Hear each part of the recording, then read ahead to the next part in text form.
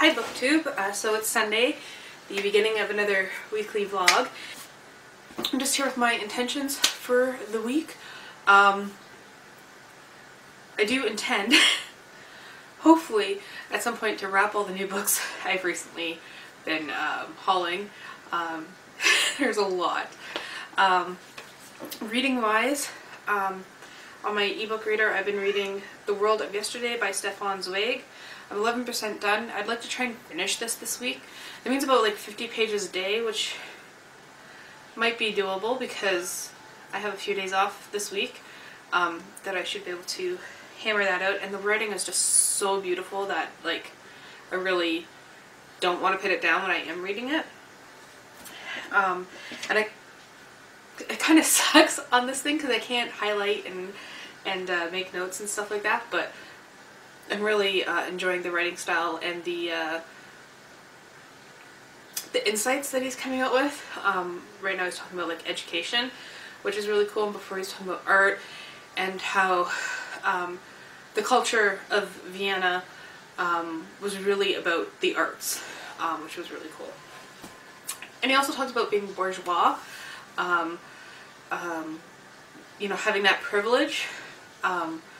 And I hope he addresses that more and realizes that that was a point of privilege. He does kind of hint at it, but I'd like to see more of that analyzed.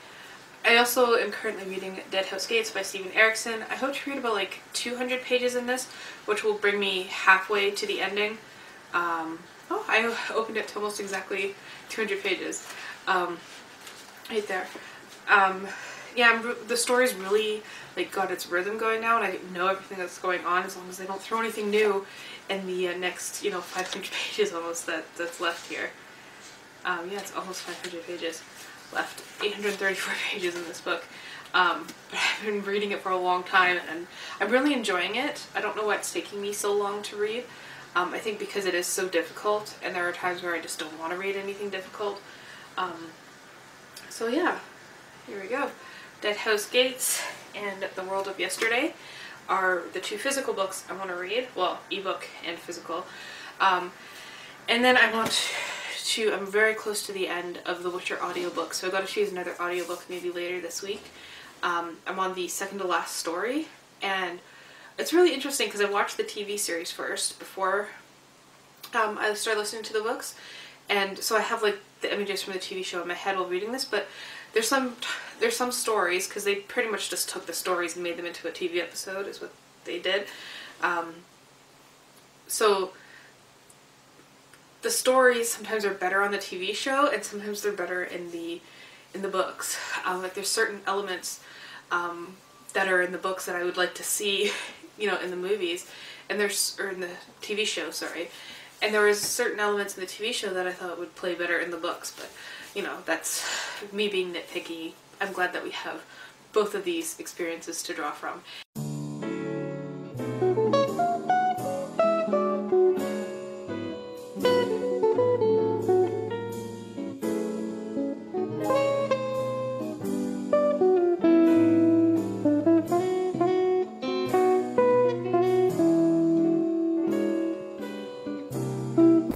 So mostly you got to keep that this Bible study project on Sundays and talk about it then, but I just thought I'd show you how I'm doing it.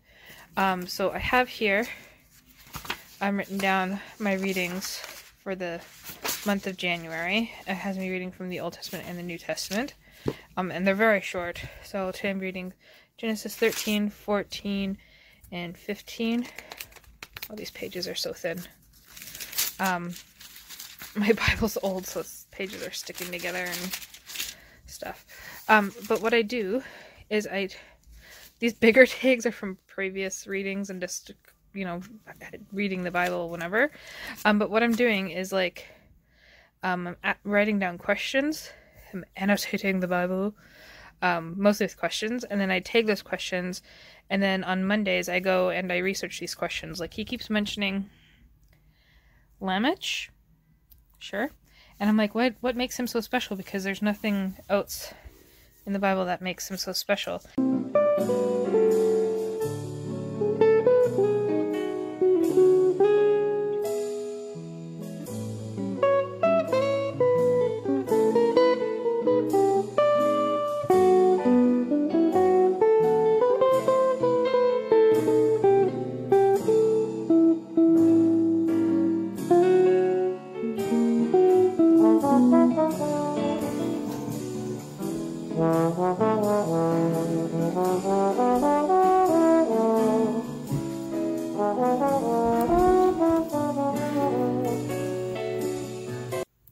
reading There Will Be Rainbows, a biography of Rufus Wainwright by Kirk Lake. I got this book for Christmas from my brother. And I'm currently got to this really interesting sentence.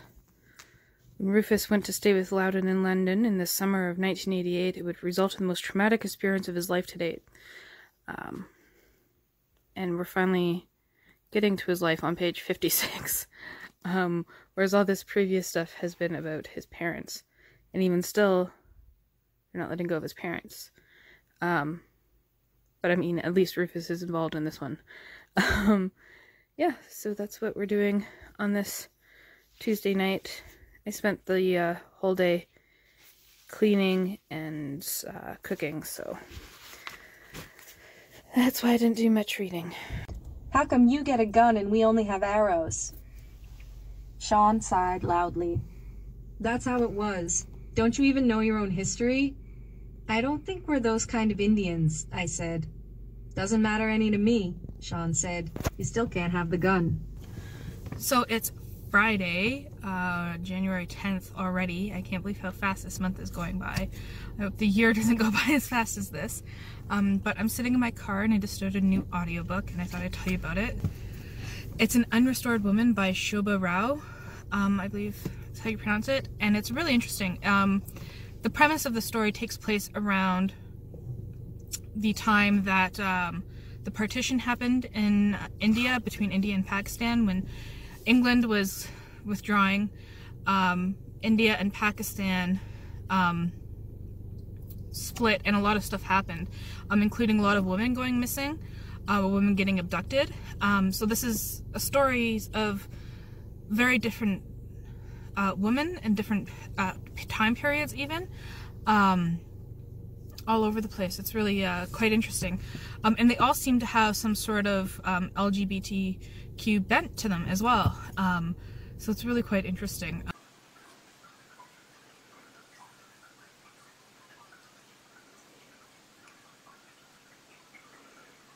Oh, Ed, you're so cute. Hi BookTube, so it's Saturday and I'm here with the conclusion for this week's vlog. So, I'm going to start with audiobooks that I read. I finished The Last Wish by Andrzej Sapkowski, which is the first book in the Witcher Chronicles, and I read it because I watched the TV show like everyone else. Yeah, and it was interesting. I liked all the different stories. It was really good having the visuals from the show while reading. Yeah, it was quite scary at parts too. And then I started another one called An Unrestored Woman by Shobha Rao, which is, most of the stories take place around the partition that happened when India and Pakistan split into two different countries after the British pulled out. And what an unrestored woman is during that time a lot of women were lost or abducted or went missing somehow. And this is kind of their stories, but every story also has an LGBTQ representation. I also read some comics. I'm gonna pull up my comic. Oh, this got stuck. I read Dawn of the Arcana by Ray Toma, sorry. And this is a manga, a fantasy manga that has a bit of prejudice in it. So the royal family all have black hair, and they rule over the people who have the other colors of hair. And there's two warring nations, and to broker peace, they send a princess from one nation to marry the prince of another, but the princess has red hair. So it's quite interesting. I found the other volumes online, so I'll read them there. And let's see if I can do this one-handed, because, you know, cats, right? I read the 9 issues that are out, and I don't think there's going to be any more, of a comic called Fell, by one of my favorite comic artists, or comic writers, sorry, Warren Ellis. He does a lot of crime ones, and this one is no different. It's called Fell. It's about a detective named Fell, who gets sent to this really, really bad place, and investigates some really interesting crimes. And I just really like the art as well. A I'll put the name of the artist here somewhere. I'm not really good at remembering names. I only remember Warren Ellis because I seek out his comics. So there's some of the art there. Hopefully there's no glare on the screen. I'm going to zoom in a bit. You can see how he uses a lot of blank spaces as well. But the expressions on their faces and the characters like this guy are quite interesting. And I read another comic called Incognegro. And I'll put the name of the artist and the writer here. And it's about a journalist, a black journalist who can pass as white in the, I think it's like the before the civil rights movement, when there were lynchings and stuff going on. He'd go around and passing as white, investigating lynchings and such like that, exposing them and the people. And it's all done in black and white, which is interesting. And the stories are really okay. I'm not going to show any of the graphic depictions there.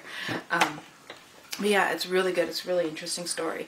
The artist, the writer himself is a black man who passes as white, and it's kind of based off a real life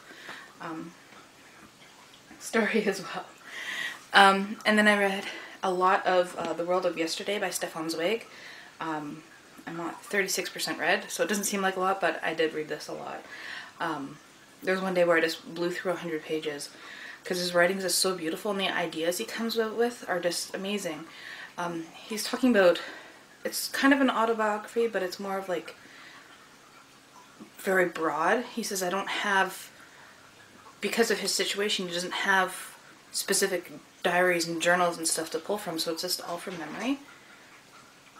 And it's really cool seeing all the things that he comes out with. There's a whole, they're kind of based on themes, so there's a whole section on sexuality and stuff, which was interesting. There's a whole thing on Paris, and the artists and the ideas around there. And then I finally got to the part where Rufus is actually born in here, and it's not so much about his parents anymore, even though his parents come in quite a bit. What I've done actually is just skipping over his music critiques of his parents' music, like Kirk Lake's musical criticism of the parents' albums. Because to be honest, I picked this up because I want to learn about Rufus Wainwright, not about Loudon and Martha, or not Martha. Martha's his sister, Loudon and Kate. Yeah, so I will read his ideas about Rufus's music, but right now Rufus is a teenager. So yeah, that's what I've been reading this week. Ed, what have you been reading? Yeah, anything interesting? No, you just want to eat my finger. Okay, so that's it. Have a good week.